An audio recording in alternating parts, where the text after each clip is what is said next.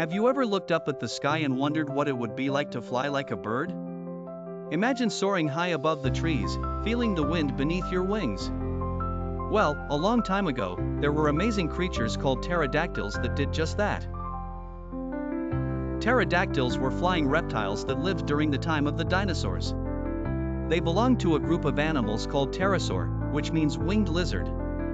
These creatures had long wings made of skin and muscle, stretched between their elongated fingers. Some pterodactyls had wingspans as wide as a small airplane. Can you imagine seeing one of those giant creatures flying overhead? So, why did pterodactyls fly? One big reason was to find food. Pterodactyls were opportunistic eaters, meaning they would eat whatever was available. Some pterodactyls loved to munch on fish, while others snacked on insects or even small dinosaurs. By flying high above the water or land, they could spot their next meal from a distance. It was like having a bird's-eye view of the world. Flying also helped pterodactyls escape from danger. If a hungry dinosaur was lurking nearby, pterodactyls could take to the skies and get away quickly. Their ability to fly gave them a better chance of survival in a world filled with giant predators. Pterodactyls were also very social creatures. Many of them flew in groups, which made it easier to find food and stay safe from danger.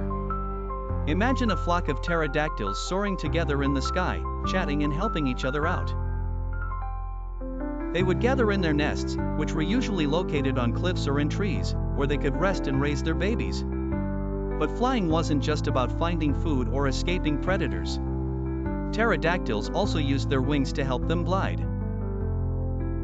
Gliding is like flying without flapping your wings.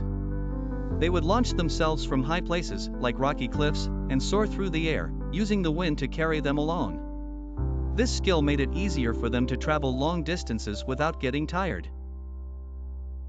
Fun fact, did you know that some pterodactyls had colorful crests on their heads?